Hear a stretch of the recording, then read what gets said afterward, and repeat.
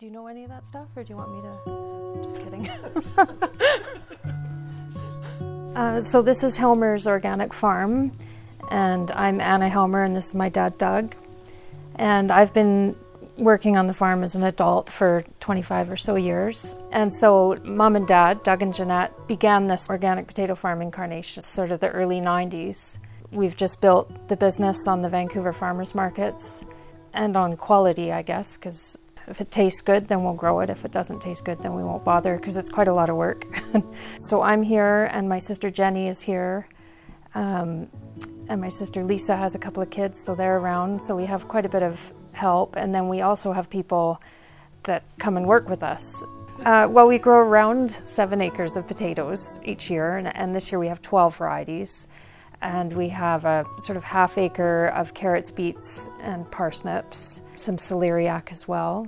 Garlic, yeah, we've got a nice garlic crop this year. We have a farm stand, so pretty much anything we can grow is a cash crop. Our sales outlets right now are the Pemberton market, the farm stand, and then Discovery Organics in Vancouver for our restaurant business. So our farm is certified organic through PACS, and we've been certified organic for, I don't know, how long now?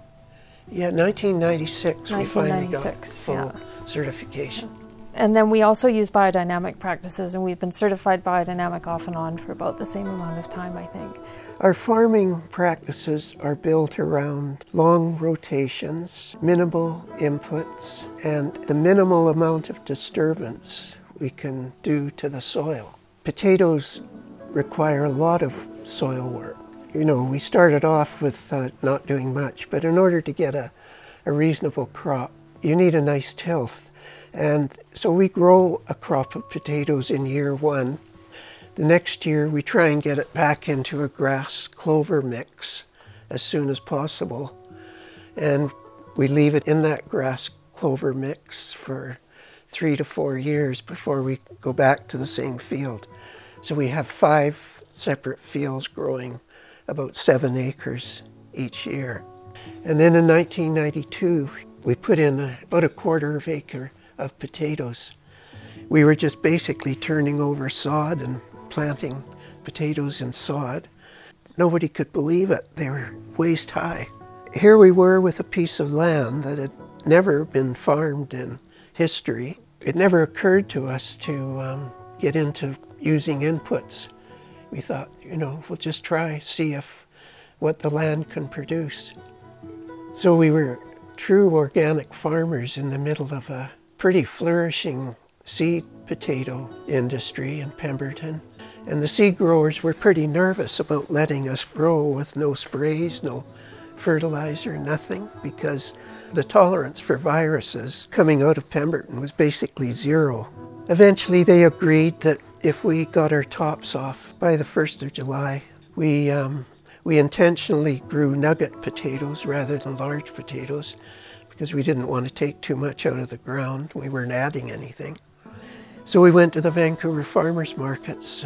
People loved them, so there we were with a market and a crop, and that's sort of the background, that we didn't want to use inputs, fertilizers, or sprays. And it's basically been just experimenting with how we could do that. The proof, I guess, is in the pudding. There's a steady increase of yield from the potato fields. Like the field that we're in right now this year, I remember, I think we almost lost the farm 10 or 15 years ago. So 3 rotations ago, it was just atrocious, that field. And it was full of wireworm, and it was low yield. It was a really tough year. We just worked at it. We just worked on the cover cropping. We had to get irrigation. Climate change has affected this farm. We never used to irrigate, but in 2008, I think it was, or 10 or something, we had to get water, so we put a well down and started to water the cover crops to make sure that they would take. And that field in particular, it has the old riverbed runs through it. It's just got some really tough, challenging areas. So here we were again this year in that field. It was a tough year in this field again, but again, it's 5 times the yield or something that we had in that 3 rotations ago yield. So we're doing the right thing somehow with this cover cropping business, and the potatoes seem to really love it. Every year we wonder, is it going to work? Can we keep doing this? We keep taking things out of the soil. Are we putting enough back in? There's nothing in the literature that helps because you're not supposed to be able to do that. Keep taking out and not putting back in. That's the thinking that's developed. You have to measure what you're taking out and then put that equivalent amount back in, but no more, or you cause problems. The soil provides our nourishment. The soil isn't just there to hold up the plant so the fertilizer can go to work. We need the soil to be in condition to grow potatoes. So we spend an awful lot of time thinking about when shall we do this? What shall we use on the soil? Is it going to work? Did it work last year? Do you remember 10 years ago we did this? Things are always changing. But yeah, costs are going up, especially fuel. Our no-till or low-till seeder has definitely helped in that regard because we were able to plant that mustard crop without any cultivation. Just right there. It's a huge savings. You know, the machine itself is quite a buy. I mean, right away it saved a lot. So it's just a numbers game. And then the Trefler has been quite something because it just lessens the weed pressure. We haven't got all the weeds out with it. But now instead of, it's not so bad, it's more of a pluck and fluff than a rescue mission. Yeah, the tine weeder. So we're definitely affected by the fuel cost, but we feel like we've got a plan in place for that. Yeah, we've mentioned before the cover cropping program is 5 years. So that means potatoes once every 5 years and other crops to put something back into the soil for 4 years. And also in those 4 years, crops that might help fight pests. Basically, for us, it's been buckwheat, mustard, fall rye, a forage mix of red and white clover, timothy, perennial ryegrass, and orchard grass. That's been the planting crops in a nutshell. Okay, so we're standing here in field 1. We don't have a lot of imagination when it comes to field names, and it's definitely our best field. Right now it's planted back to the forage mix, so you can see the red clover and the white clover, and there's timothy and orchard grass and perennial rye. This is its third summer of growth, and we mow it 4 to 6 times. It can happen a lot in a big growth year. So when you part the grass, you can see all the mulch. That's our whole program, is making this mulch. So this field, every time we mow it, it leaves this layer of mulch, and that mulch is going to become the organic matter, and that is our entire fertility program. That's where everything happens. All the biological activity, all the organic activity happens in that material. And so our whole aim is to create lots of organic matter. We think the earthworms are coming up into that. It's retaining moisture. This field is green. It hasn't been watered once this year. It hasn't been watered once in 3 years. As a matter of fact, it's all about this. This I guess is where the main farming is happening on the farm. I mean, the potato fields take a lot of farming, that's true, but this is more what we're farming, is this cover cropping. And this is what's getting the field back into shape for potatoes.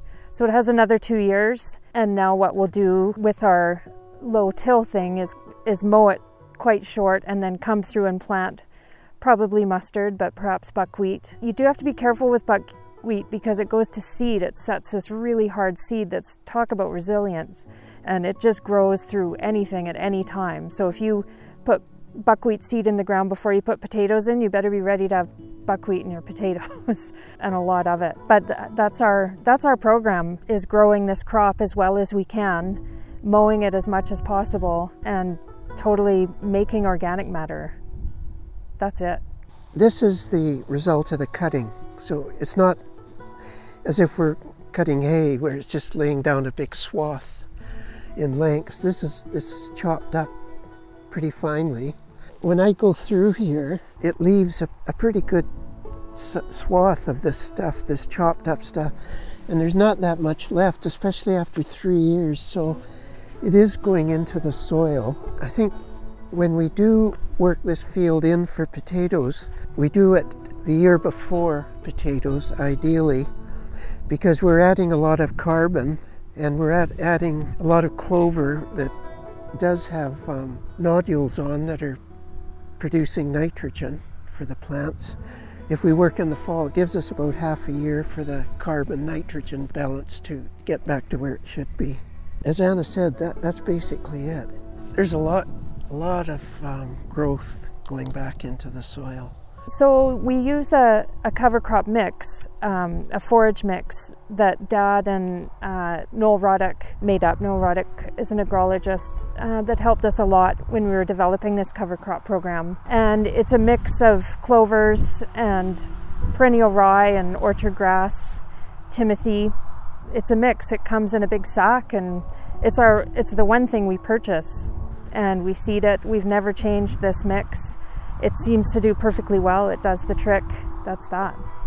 Last year we got what's called a minimum till seeder for grass and clover. It will cut through a thatch. It'll cut through grass and it'll lay a seed.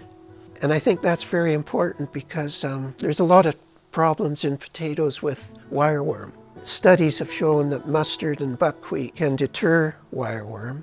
And up until we got this seeder, we have been taking our grass clover mix, might be 3 years old, working it into the ground, planting mustard or buckwheat to fight the wireworm, letting it grow, cutting it, working it into the ground. But with this new seeder, we can leave the grass clover and plant the mustard, or especially buckwheat, directly into the grass clover, and it'll be cut with the grass and clover. As long as we cut the mustard and buckwheat before they flower, the roots will keep growing. And the compound in the above ground is also in the roots, so the roots themselves will deter the wireworm. Yeah, this is 2 years old for us, and it's a minimum till seeder, not a zero till, and it's a precision seeder. When we put a seed in, we fill the first 3 little mini bins in here, and then we take this handle, and if we're doing say 30 pounds per acre of something, we guess at where the setting should be for the opening of the seed to fall out.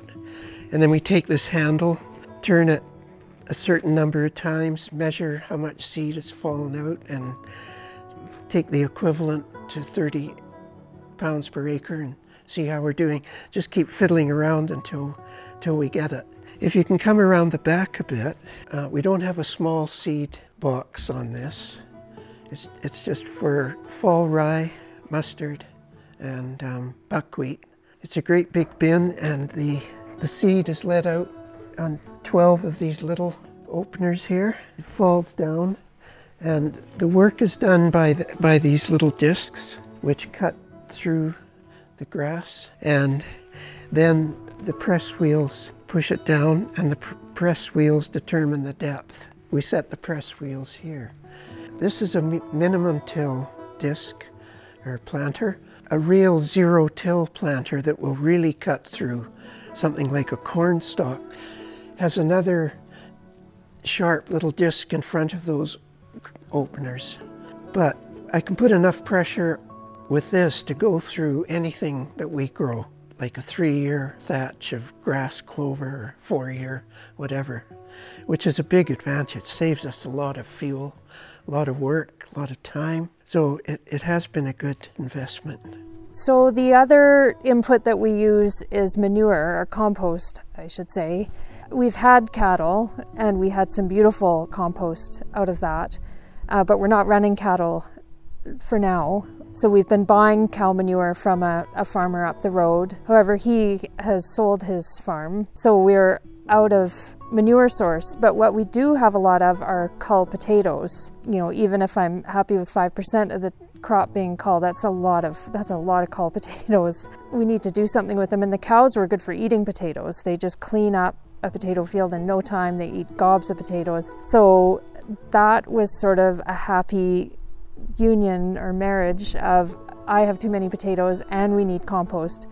So we've been experimenting with composting the potatoes, and we've had some success, and this is where our biodynamic practice comes in, because we use the biodynamic preparations and turn the potatoes into usable dirt. And we use that on our beets and parsnips and the garlic and celeriac. We don't use any compost or manure on the potato fields, but for those other crops we do. They're a little heavier feeders specifically, and so that's what it's for. Hello, I'm Teresa Porter. I'm a soil science educator and articling agrologist. I'm at the Helmer's field right now. This is one of their sites where they have a 5-year rotation. So what they're doing is they have 1 year of cash crops and they follow that by 3 years of a forage mix. So what we're seeing right now is the forage mix. So this is what they have for 3 years, and we're going to talk about what the potential benefits are of this crop rotation. So we're going to talk about what's likely happening in these fields, improving soil health and benefits to future crops. So one of the first things that comes to mind is when we have a continuous grass cover for 3 years, what we're doing is we're building soil structure. So grasses have really great root systems. They're extensive and they have really fine root hairs, and these help hold soil structure together. So they exude compounds that glue particles together, and they also provide habitat for a diverse community of soil organisms that also contribute to what we call aggregate formation. Aggregate formation is the process through which individual and groups of soil particles come together to form building blocks of structure. Soil structure is really important for a variety of different things that make soil a good place for plants to grow. So some of that is soil infiltration, drainage, aeration, water holding capacity, resistance to erosion, resistance to degradation, and also carbon storage. So the grasses are helping to rebuild or improve soil structure, especially if we're leaving them for a continuous period. So we have 3 years of grass cover, and then we have another year of the cover crop. So that's really helping soil structure rebuild and strengthen. Another benefit that we're probably seeing in this soil is the replenishing of a diverse soil biotic community. Soil biota need a plant cover. That's where they get their food and find their habitat. And so having prolonged period of rest from tillage as well as continuous cover allows for a diverse community to rebuild in terms of numbers and in terms of diversity. So one example that comes to mind is arbuscular mycorrhizal fungi. They're the most common group of mycorrhizal fungi that form association with crop plants. They have a lot of benefits like nutrient scavenging, drought resistance, resistance to different pests and diseases. So what I imagine is happening when the Helmers leave these fields for 3 years under forage and then even 1 year under a cover crop is that we're seeing a replenishment of a diverse biological community. Soil biota are really important for nutrient cycling in soils, and so they are what make nutrients become available to plants. Another good example of that is nitrogen-fixing bacteria. So when we plant legumes, which are included in this mix and also often used as a cover crop right before the cash crop, rhizobium form associations like symbiotic relationships with plants where they are actually transforming nitrogen gas into ammonia, which becomes available to plants. Plants alone cannot access nitrogen gas, which is abundant in the atmosphere, but they can trade carbon compounds for ammonia, which is what they do with rhizobium bacteria. So we see that soil biology is really important for nutrient cycling and for providing nutrients to plant communities. Okay, so another great thing about grass lay is that the roots add a lot of biomass below ground. So the roots will slough off and add organic matter to the soil. So it can take a really long time. We may not see increases in carbon after just 1 year or even after just one cycle of this rotation. But over time, we are building organic matter, and then that's going to become available to plants as microbes are cycling the nutrients from the organic matter and making it available to plants. Because the Helmers have been doing this rotation for quite a long time, it's possible that at this point they're really reaping the benefits of the added organic matter, the improved soil biological community, stable soil structure. It can take a long time to reach that point when you're implementing management practices that improve soil sustainability. But at this point, the Helmers are no longer using external inputs, and the things that we talked about today might be some of the reasons why they're able to do that. So they're no longer adding fertilizers or compost to their soil. It can take a long time for a field to reach that point, and we don't have soil test results from their farm, but some of the things we talked about today are potential reasons why their potatoes seem to be doing really well with this rotation system. Another thing that boosts water holding capacity of a soil is organic matter. So because we are over time building organic matter through these cover crops and grass lays, over time we're also building soil water holding capacity through that mechanism. So water holding capacity is really important in terms of drought tolerance. So if your soil can hold on to water without it all draining, you're more able to provide water to plants for a longer period. Mycorrhizal associations also help with drought tolerance because fungal hyphae can scavenge for water in places that plant roots can't. So building healthy biological communities also help with drought tolerance. So another benefit of this 3-year grass lay followed by a cover crop that I did mention is a reprieve from tillage. So providing a break from tillage, providing a break from the compactive effects of heavy machinery on the soil allow for a break from destruction of soil structure, which tillage does lead to, as well as the destruction of, or like disturbance of soil biology. So having a break from that helps rebuild soil biological communities as well as help rebuild soil structure.